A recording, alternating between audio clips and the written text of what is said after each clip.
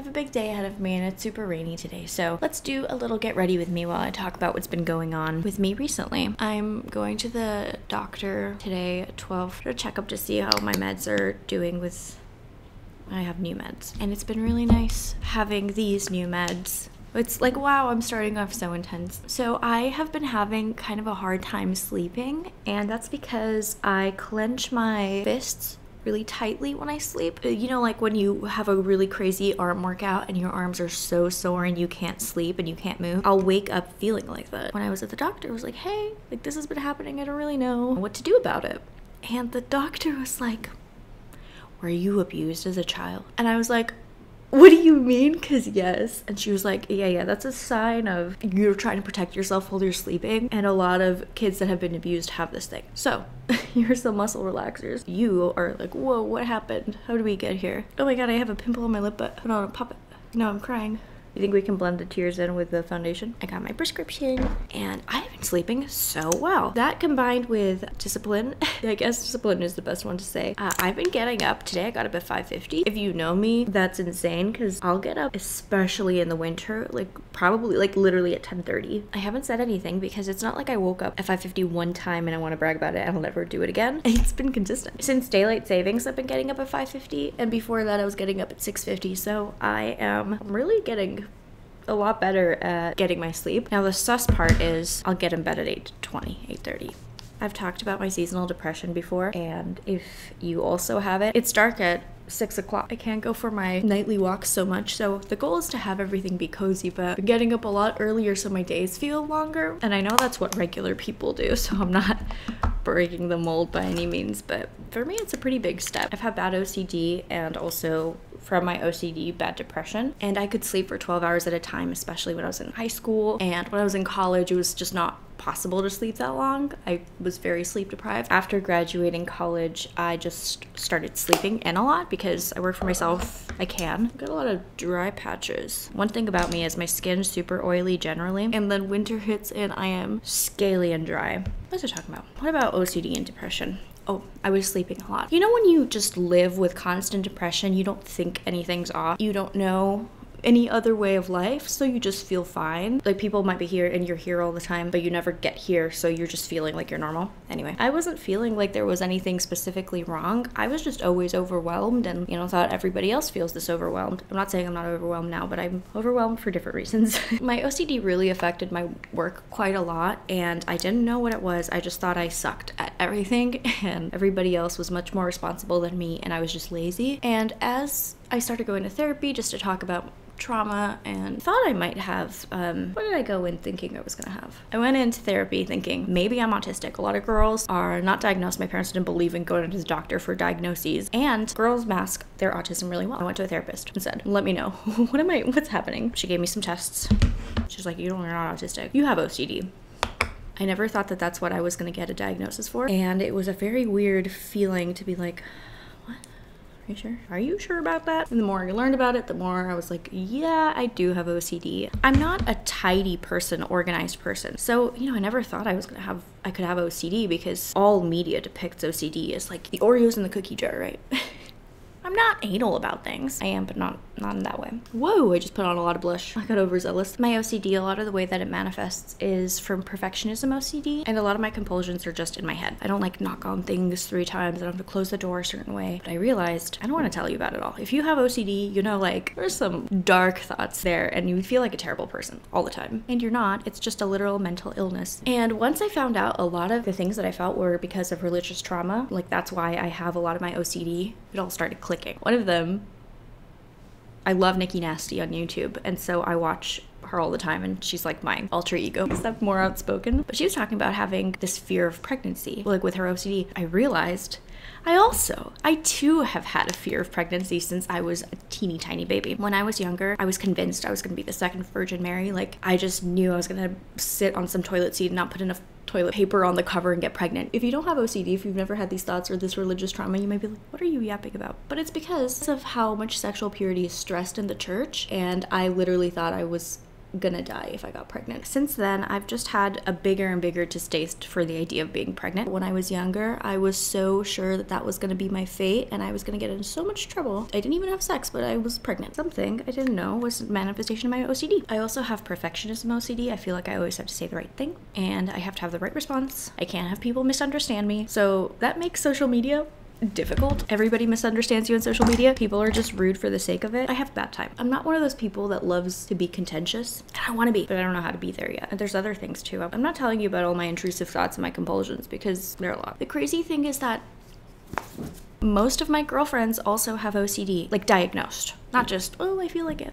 Diagnosed OCD. We're all on medication for it. 60% of my girlfriends. And you wonder, what's the common denominator? Religious trauma. I have a friend who we bonded over the fact that we both have OCD. And so we started telling each other what are our intrusive thoughts. And we had all the same ones. All the same ones. The same gross, dirty, perverted, intrusive thoughts both of us did. Basically everything that Christianity tells you to be scared of. This is also not a commentary of being a Christian, obviously. And there's a lot of really nice people who are Christians. But I had a pretty terrible childhood, especially teenage years. I didn't think I was gonna make it past my teen years, if you know what I'm saying, and things got better. For me, it was difficult to even understand I was feeling depression because my life is just so much better than it was when I was living with my family. Every time I sit down to film a Get Ready With Me, I just get so deep and it's a problem.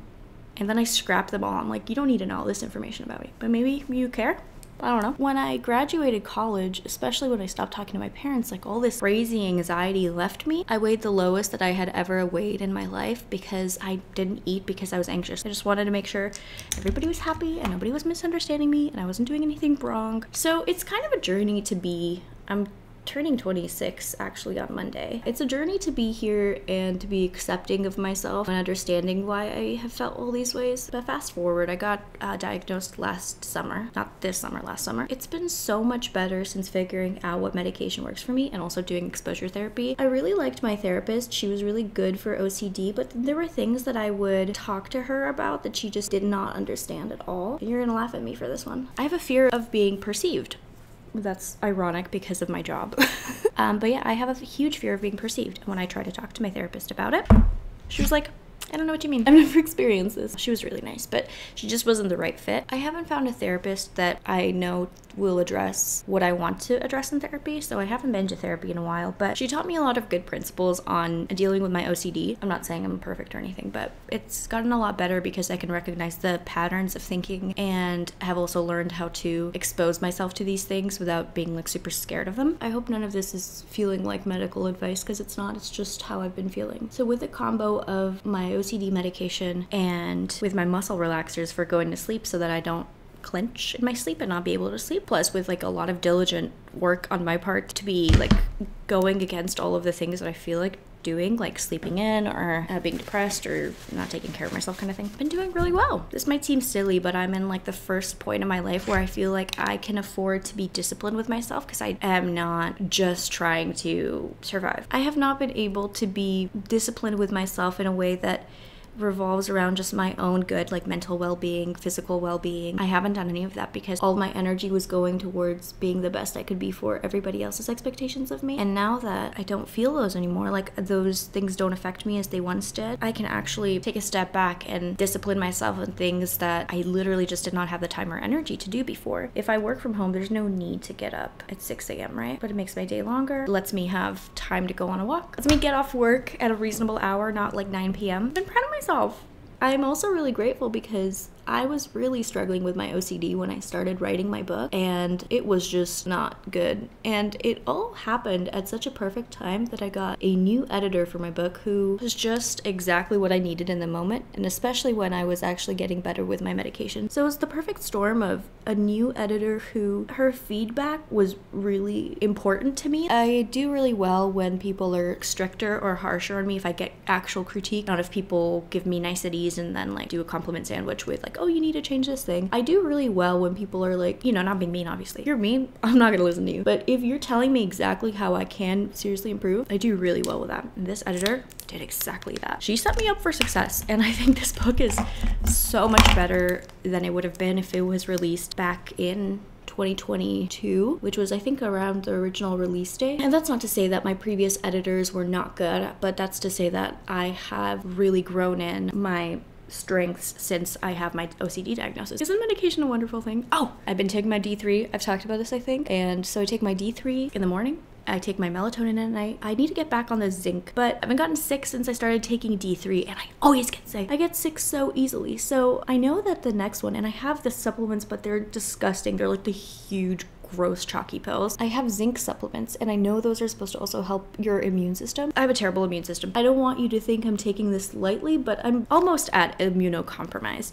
I work from home. I don't get much exposure to sicknesses, and in general, I'm a pretty sick person. So if you have even the remnants of a cold and you come over for dinner, if you're sick and you come over for dinner and you don't tell me beforehand, I'm gonna get sick. I will. I just will. You can't touch literally nothing. I can stand 20 feet away from you and I will get sick. And that's one of the things that actually, like, I'm really hoping doesn't happen over the holidays. It's kind of aggravating, you know? Like, I like to give people a warning. If I'm sick, if I'm invited to an event, I'm like, hey, I'm not gonna come because I've had a fever. I was sick a couple of days ago. Does anybody feel weird about that? I don't know how we got here, but we did, apparently. How did we even get to the, oh, the D3, but I haven't gotten sick since I started taking D3, which is a miracle. Yeah, so medication is so wonderful. It's so cool how our chemical imbalances can make our lives terrible and we can correct those. My depression was not a chemical imbalance. It was reasonable because of my super insane OCD. When I got diagnosed, I was diagnosed with the very low end of severe OCD. It makes your life living hell vibes. I wanted to share more about my OCD, but it's such a sensitive topic for me that I always sort of tear up a little bit or feel, I mean, if you have it too, you know, just feel shame for things. Even talking about it, I'll feel like ashamed that I haven't done everything that I can to be better, or I have messed up in the past, especially having perfectionism OCD. It's hard just to talk about it because I have not been perfect. I need to be perfect. I guess not so much anymore, but it's something I'm actively working on. And I don't think ever will go away, but I think it can just become more manageable. How do we feel about my makeup? It's fine. I wish I could have my bangs down today, but it's rainy and they're gonna get really messed up, so my hair's just in whatever today. Oh, I didn't use my setting spray. That's what's different. Tomorrow I'm doing my cover reveal for my book, so you need to check that out because I have an insane pre-order incentive. People that have already pre-ordered can also take advantage of, which is really nice. Thanks for listening. I wish I could be a mysterious person. Unfortunately, I'm not. Thanks for hanging out and listening to me as I got ready. It was very fun. Let's do it again if you want to. What if you're like, stop, don't overshare anymore? If you like this video, give me a thumbs up, subscribe for more content. I put out new videos Tuesdays and Thursdays. I'm feeling like soon it'll have to be once a week because I'm getting overwhelmed with 2 videos, but for the meantime, it's still 2. I'll talk to you in the next one. Bye.